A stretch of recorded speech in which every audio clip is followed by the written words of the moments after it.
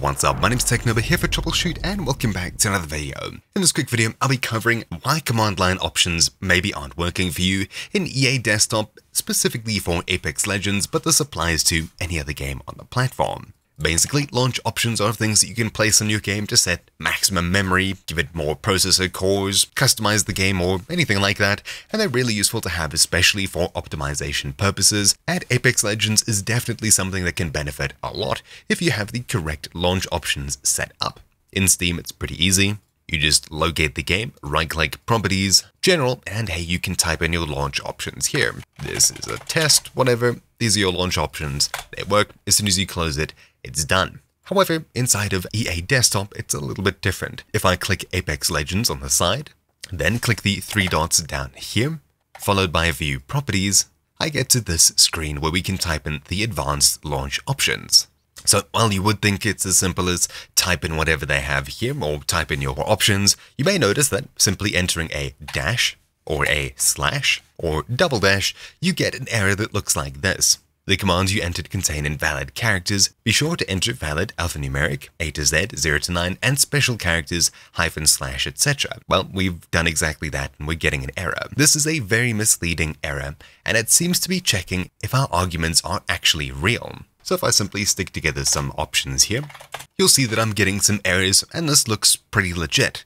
The reason is, well, simply put, pluses for some reason aren't accepted in this screen here. By removing them, it makes it nice and happy. Why this is, I have absolutely no idea. So removing pluses seems to fix the issue, and it also seems to check if these are valid arguments. If I put a space right between the dash and a command, it'll say it's invalid, which is true. This won't actually do anything. If it's hyphen followed by a name and maybe a number or something like that, it'll work properly.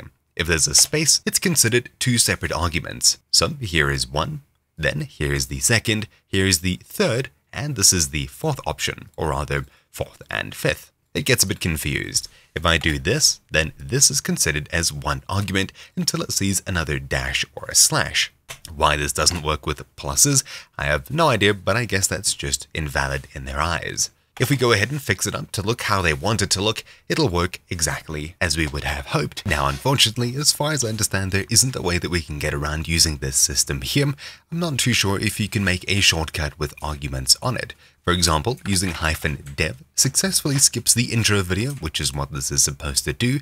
However, if there's nothing here, and I click the three dots, then View Properties, and Browse to open up the game folder, we have all of these files here, both the Easy Anti-Cheat Launcher and r5apex.exe.